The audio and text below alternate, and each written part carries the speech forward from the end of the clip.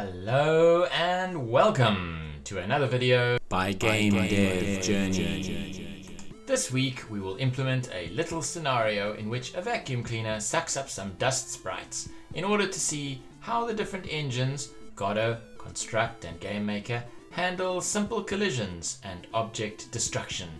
If you enjoy the video, please tap that like button so that YouTube can spread it to more people. And please subscribe if you want to support me in making new videos. Let's have a look at how Godot gets it done. Alright, here we are in Godot and we'll start with a root node. I'm going to select node, it's the most basic form of node. And let's rename it to world because this will represent the world that our scenario takes place in.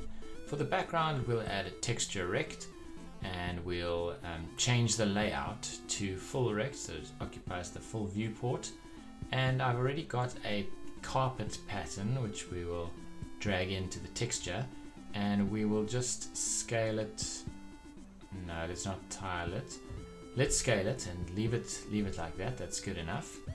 And let's just rename it background so we know what it is. We can now go ahead and save this scene as world. It'll be our main scene. Let's make a new scene.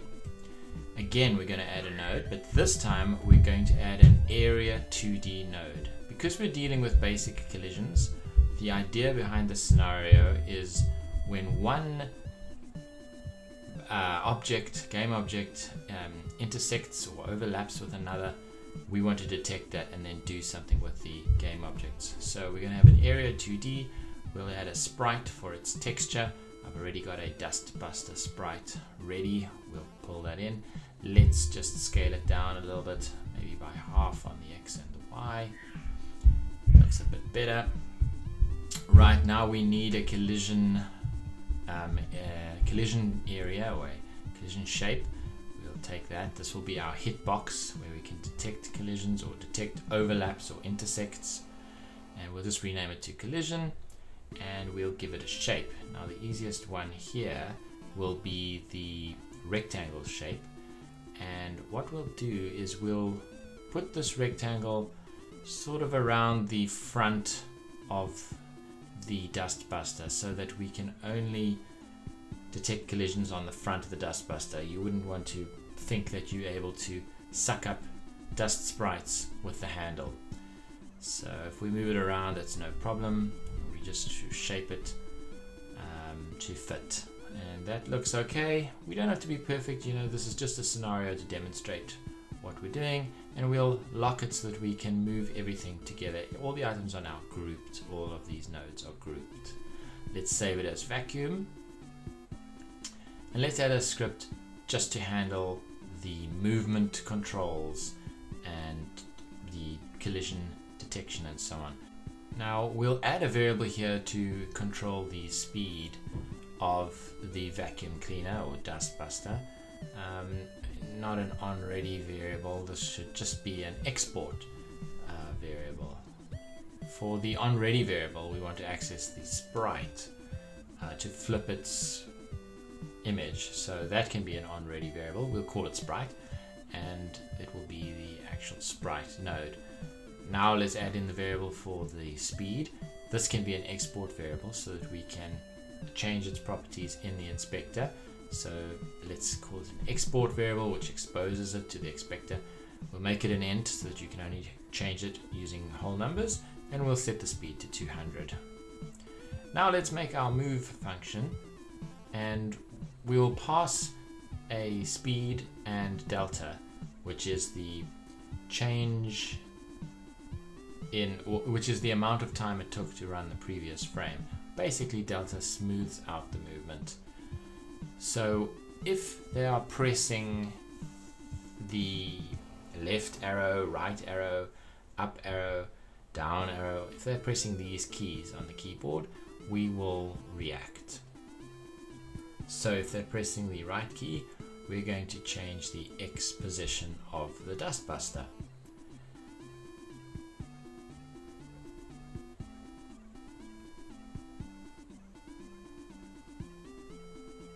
So we will set the X position to speed times delta.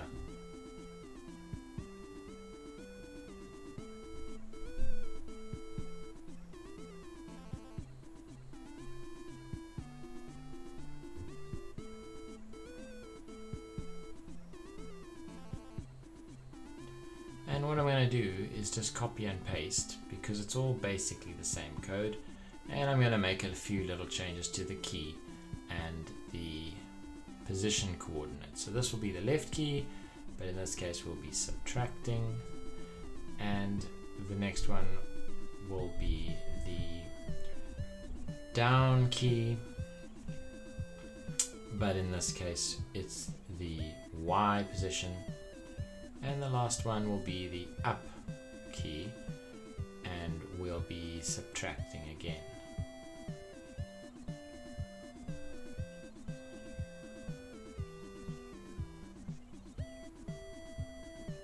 Right, so there we have our movement function, and all we have to do now is call this function in the main game loop, which is the process delta function. So if we call move and we send through speed and delta, we would be able to test that the vacuum cleaner can move around the screen.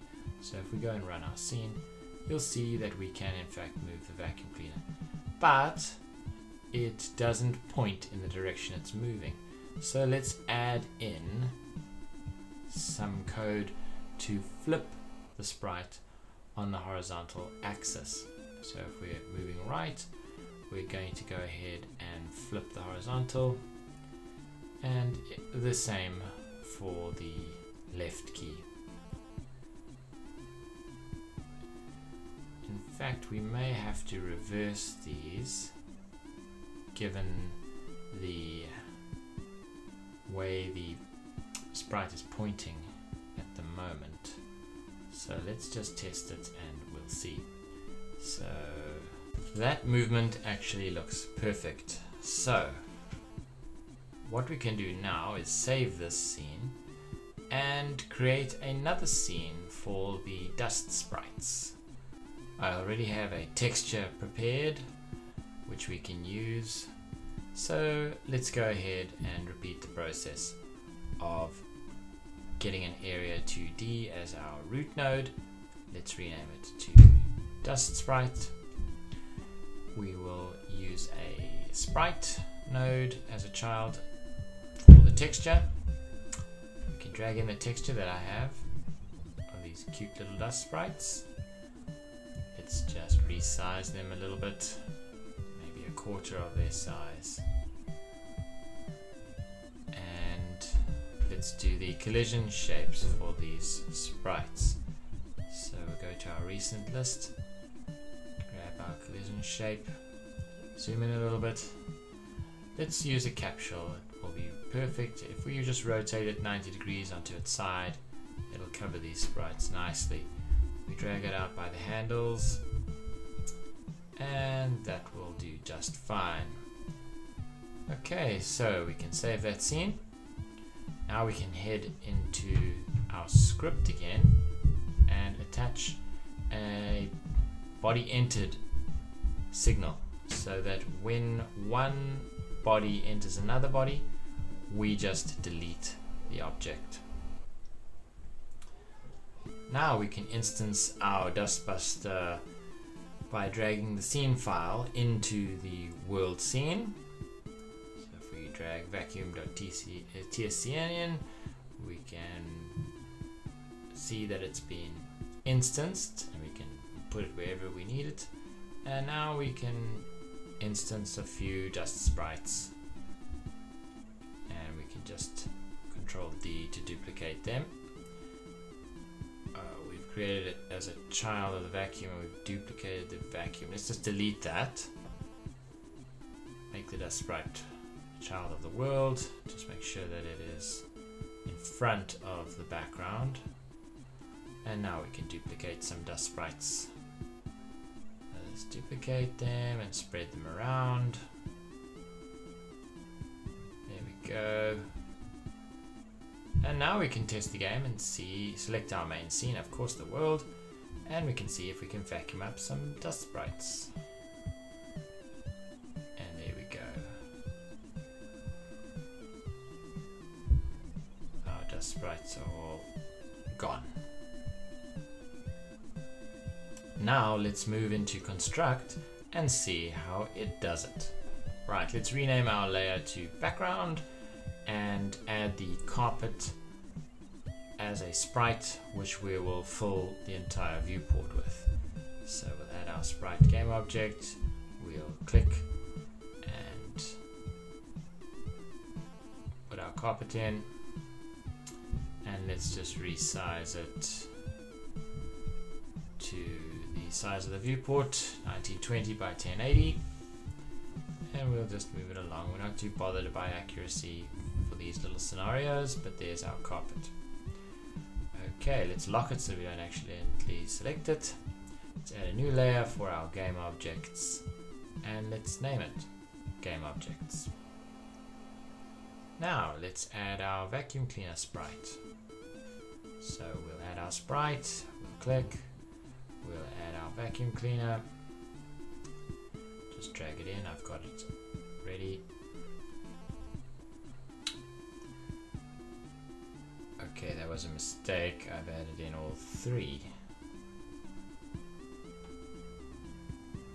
Let's just delete that.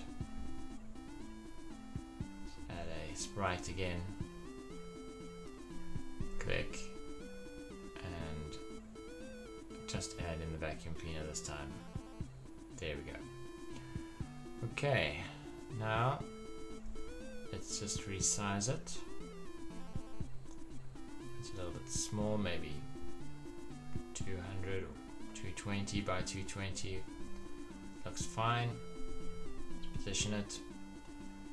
Let's add some keyboard input to this project, and let's add a movement behavior to the Hoover. So we'll add a direction movement, and we'll just adjust the speed, maximum 1000, the acceleration can be 100,000, so we get really instant movement. We'll change it from 8 to 4 directions, and let's set the angle to no so that it doesn't rotate around its axis. Okay, now let's add the dust sprites to our scenario. There'll also be sprites, these little dust motes. We'll just drag them in and resize them. Looks fine.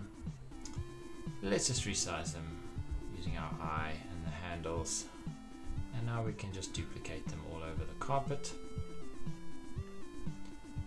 and put a fair number in here so we get an idea of how this little scenario works. Let's go to our keyboard and let's say that on key pressed, left arrow, we are going to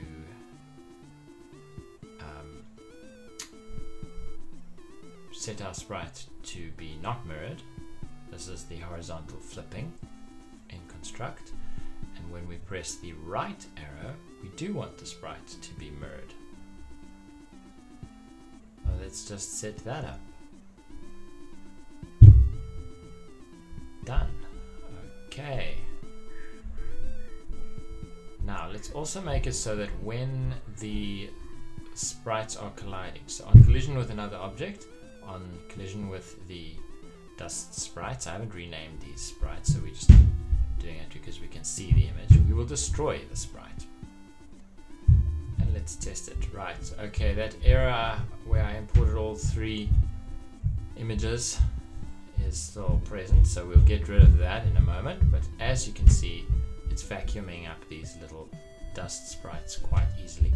Let's just get rid of those three images that I added accidentally. I can see I've got multiple sprites here. There they are. Okay, let's just get rid of those two, and they're probably still on the other one as well, but let's just have a check. Yep, they're still there. Let's get rid of them on the other one, and now everything should work exactly as it did in Godot.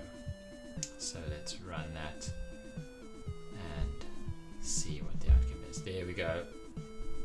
Suck these dust sprites right up. So this worked pretty much the same. Okay, let's go and have a look at how this gets done in GameMaker Studio 2. So here we are in GameMaker Studio 2. To save time, I've already set up all the sprites. because you know how to do it. Right click, create sprite, import the sprite, resize it, and so on. We know that GameMaker makes it a bit tedious, so I've gone ahead and skipped that for you and already done it. I'm just making the objects and attaching the sprites to them. So here you can see create each object one by one. I've done the vacuum cleaner already. This one will be the dust, and we'll just attach the dust sprites to it. And the last one will be our background, our carpet. But before we do that, let's just do the events here. So when the left key is down, we are wanting to flip the sprite and move him at a certain speed. So let's just find the correct, there we go. This will flip the sprite. Set the instance scale to -1 because we're moving towards the left on the X or the horizontal.